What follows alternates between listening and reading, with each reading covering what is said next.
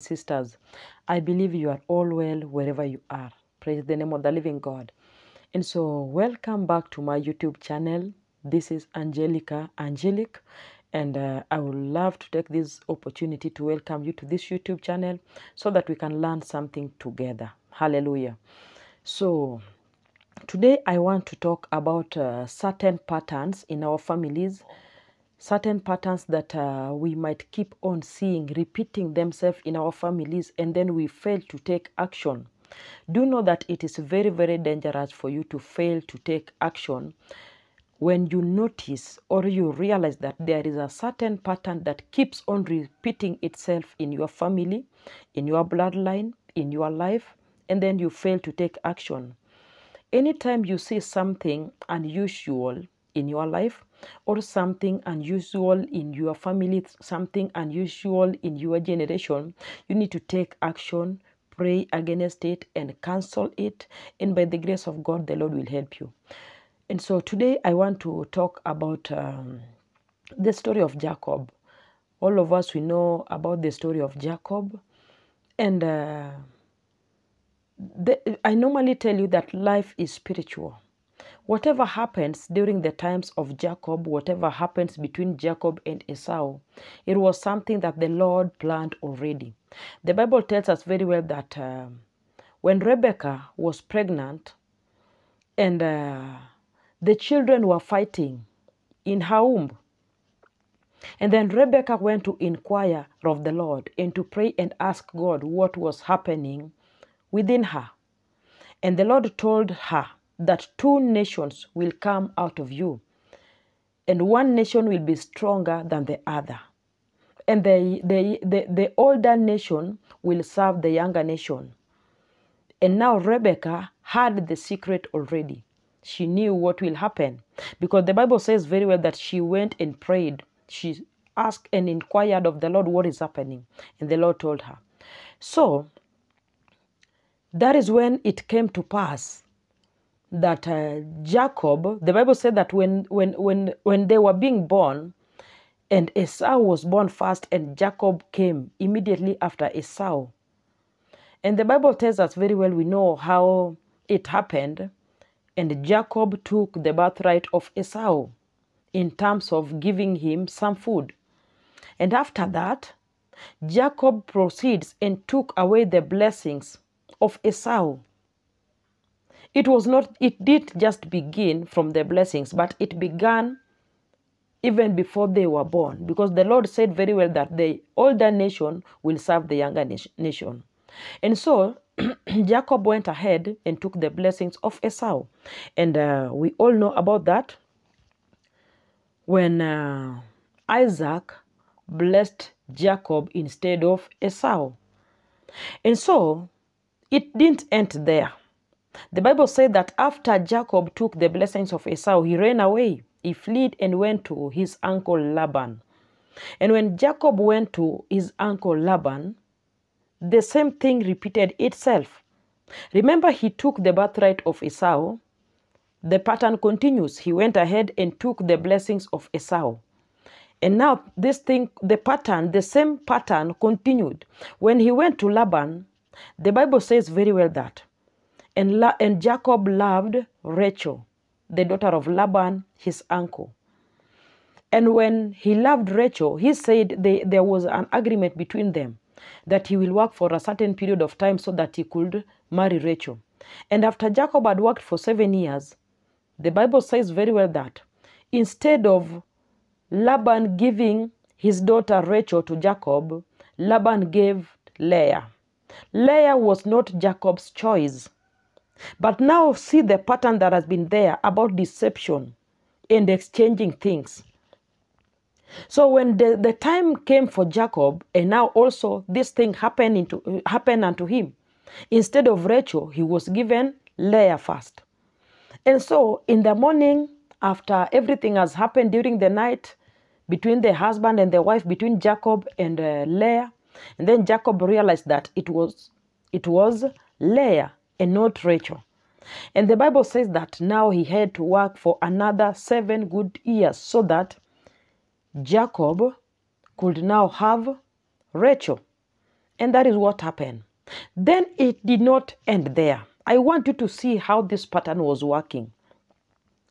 The Bible said that when Jacob was tendering the sheep of Laban, it came to a point they had an agreement because Jacob wanted to quit.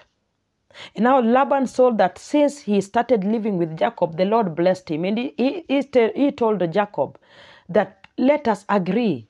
Tell me your wages. I want you to continue staying with me and tendering my sheep. And now Jacob said that now this will be my wages. All the speckled sheep will be mine. All the speckled animals will be mine. And they made agreement together. And Laban said, it's okay. And all the animals, all the sheep that had dots were to be given to Jacob, those were his wages. But the Bible says that at night, Laban, after the agreement, Laban went ahead and removed all the sheep that had got spots. All the speckled sheep, Laban removed them and hid them and gave them to his sons.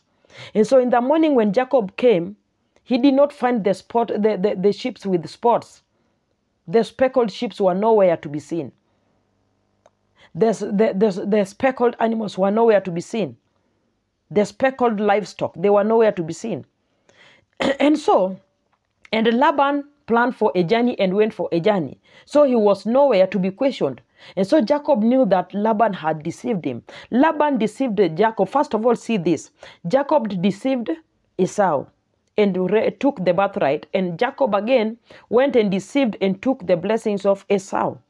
And now when it comes to the time of Jacob, Laban deceived Jacob and gave Jacob Leah instead of Rachel. And again, Laban deceived Jacob and took away the speckled sheep. Praise the name of the living God. And so it didn't end there. And this is the main reason why I'm telling you that it is very, very wonderful to be very careful with a certain generational pattern, because our generation have got patterns. There are some patterns that keep on repeating themselves. They happen in the life of your great-grandparents. They are happening in the lives of your father. And you start seeing them happening in your life. You need to break them. And so it did not end there. The Bible said that now, after that, the Lord helped Jacob and he had the speckled sheep afterwards. And then after that, when Jacob gave birth to Joseph, the Bible tells us very well that Joseph had got two sons, Ephraim and Manasseh. And when Joseph had got these two sons, now after all that story, and now the family had traveled to Egypt, Jacob and all the sons traveled to Egypt where Joseph was. When it was time for Jacob to die, the same pattern, the same pattern that was there in great-grandparents' life now is coming to the grandchildren's.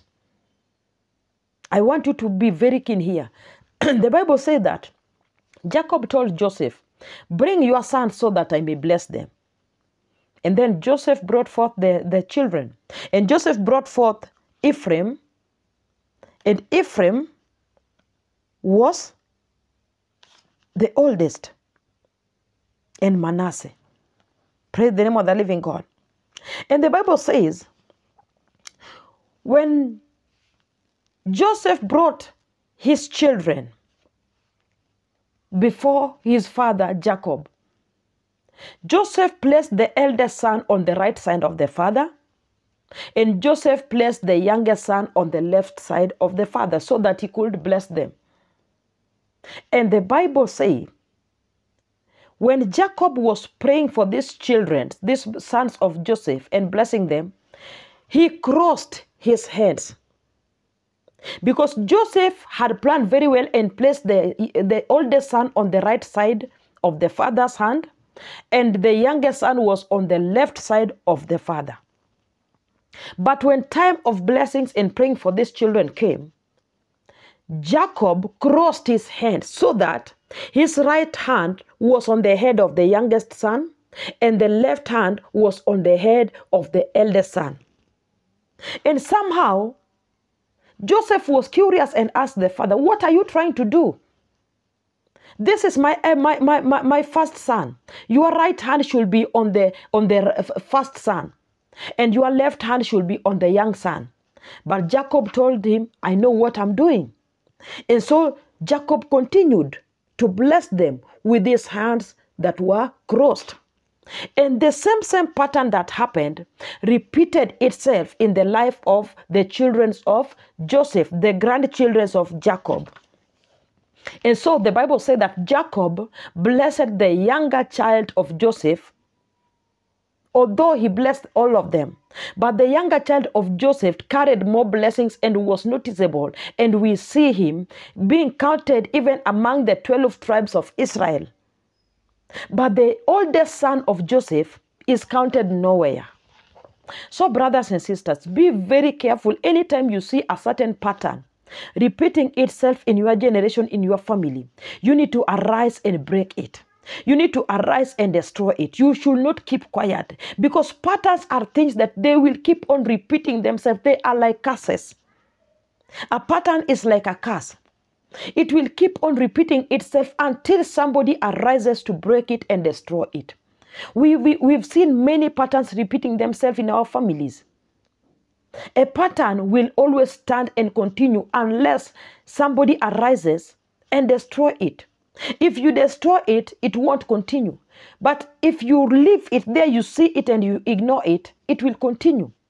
The same pattern that worked in the life of Jacob and Esau came and worked in the life of Jacob and Laban, came and worked in the life of the children of Joseph, the grandchildren.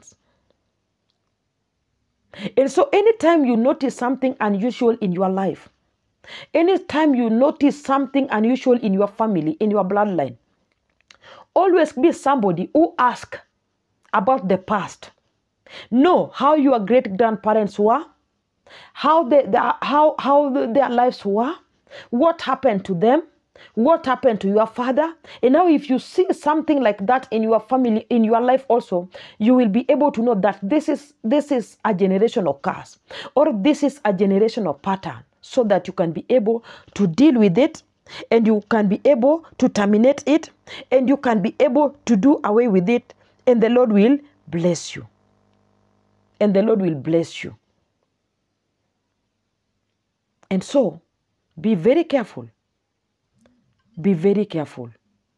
Be very careful and be watchful. God bless you. Once again, this is Angelica Angelic. Subscribe to my YouTube channel. If it's your first time watching me, please subscribe, share this video, and let other people also be blessed. Thank you very much, and God bless you.